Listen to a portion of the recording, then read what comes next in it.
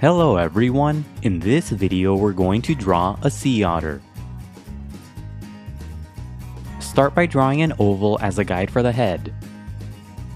To draw the oval, first make two small marks to indicate the oval's length. Make the bottom mark farther to the right than the top mark.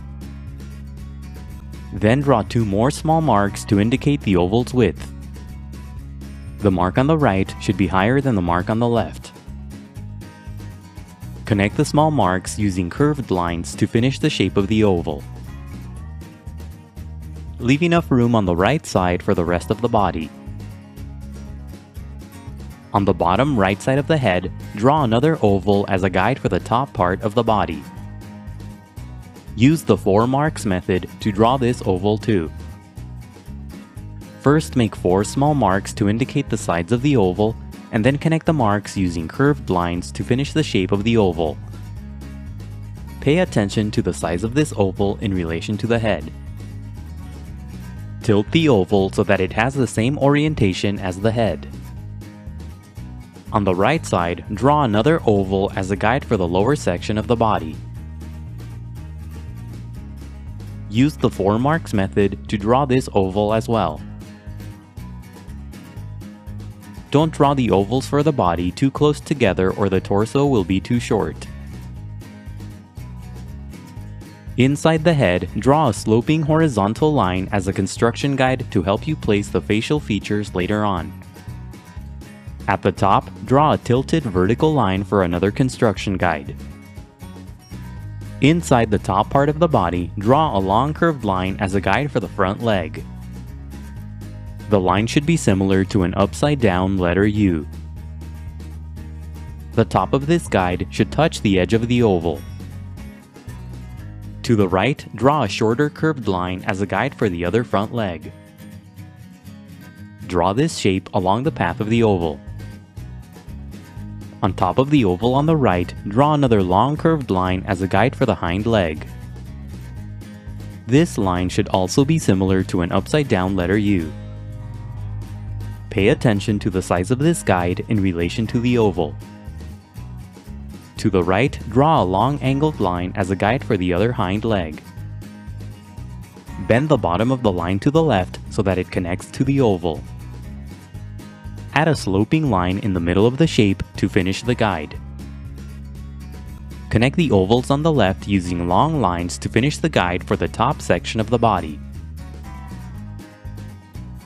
Bend the bottom line to indicate the surface of the water. Connect the body ovals using long lines to finish the guide for the torso. A big part of the body will be underwater, so make the torso thin. And that's it for the guidelines. Now let's start on the final drawing. Inside the head, lightly sketch 2 small circles for the eyes. Place the eyes on top of the horizontal construction guide and on either side of the vertical guide. The eye on the right should be higher up because the head is tilted. When you get the sizes and positions of the eyes right, darken the shapes. Make the sides of the shapes pointier for the corners of the eyes. Inside each eye, off to the side, draw tiny circles for highlights. In the middle of each eye, draw a small circle and shade it in for the pupils. Near the center of the head, lightly sketch a diamond-like shape as a guide for the nose. Place the nose directly on the area where the construction lines intersect. The nose should be pretty big in relation to the head. On the sides of the nose, draw curved lines for the nostrils. Curve the lines to form circular shapes and create the nostrils openings. Draw a line between the nostrils. Extend the lines for the nostrils to the bottom of the nose. Sketch lightly at first and only darken the lines when you get the shapes right. Darken the top part of the nose using a curved line. The shape of the nose should be similar to an arrow pointing up. Under the nose, lightly sketch a curved line for the mouth. Draw the sides of the mouth lower than the middle. When you get the shape of the mouth right, darken the lines. Use a series of short strokes as you darken the mouth for a furry texture. Draw a short curved line under the mouth for the lip. Below the mouth, draw a series of short strokes for the furry chin. On the sides of the head, draw a couple of short curved lines for the ears. The ears should be very small in relation to the head. Place the ears on either end of the horizontal construction guide. Add a couple of lines inside the shapes for the ears openings. Use the initial oval as a guide to draw the rest of the head.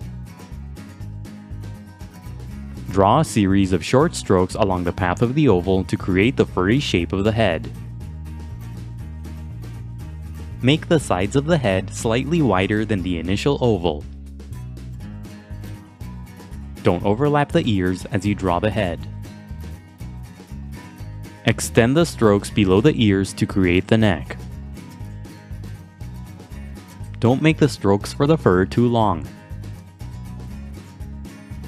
Draw more strokes along the lower edge of the oval for the bottom part of the head. Leave a few gaps as you add the strokes on the bottom part of the head. Draw more short strokes above the nose to emphasize the shape of the muzzle. Draw these strokes in the shape of a curved line above the nose. Add a few more short strokes on the bottom half of the head for a furry texture. Use the long line that's inside the top part of the body as a guide to draw the front leg.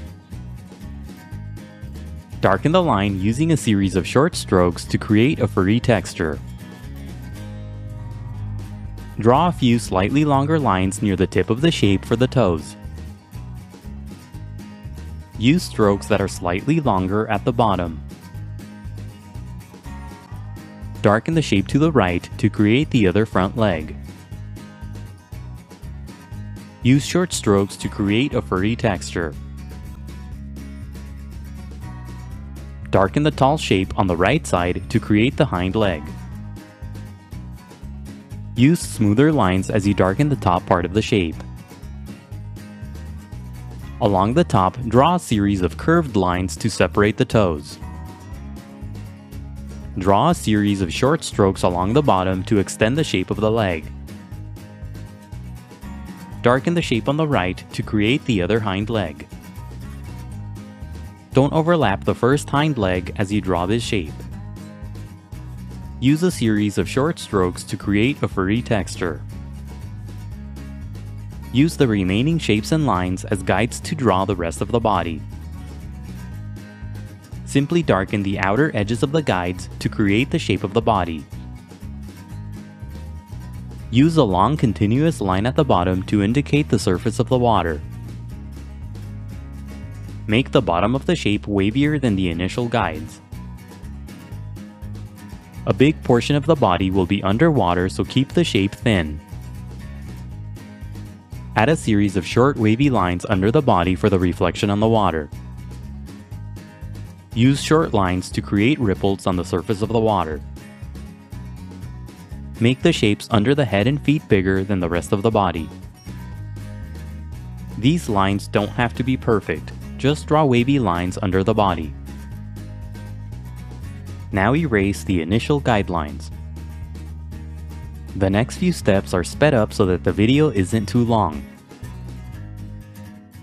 Don't worry about erasing all of the guidelines. It's okay if you leave some behind. Redraw any of the final lines that you may have accidentally erased. Now shade your drawing.